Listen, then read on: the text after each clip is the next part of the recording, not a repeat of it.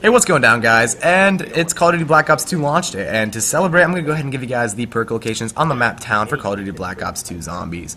So as you guys can see, you're going to spawn literally right next to Pack-a-Punch. Very, very helpful, and it's actually kind of a bitch to get in that lava to Pack-a-Punch. But once you get enough points, you can head over here to the door and buy it, open it up, and right inside the door is going to be Sleight of Hand or Speed Cola. 3,000 points as usual. None of the perks actually increase or decrease in value.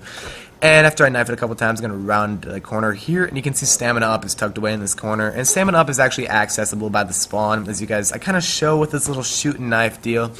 So right off the bat, you can actually run over and buy Stamina Up. I don't really know why you'd want to buy Stamina Up per se at the beginning of the game, because it's a really small map in general, but if you're interested in doing so, then there you go.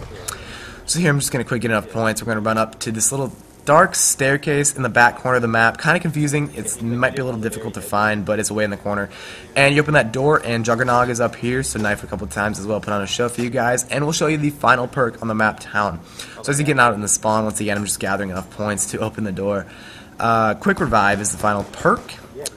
Gotta get that kill, and you open the door, and it's actually not on the first floor. A little bit confusing as I show you guys where is it? I'm looking for it. But you actually come up here, and Quick Revive is tucked away in the corner. So, without further ado, guys, I'm ThreeHoundDawg. I am signing out, and I hope you guys had a great, quick half-a-minute video. And don't forget to subscribe for more Black Ops 2 because we got a shit ton of stuff planned. And bye.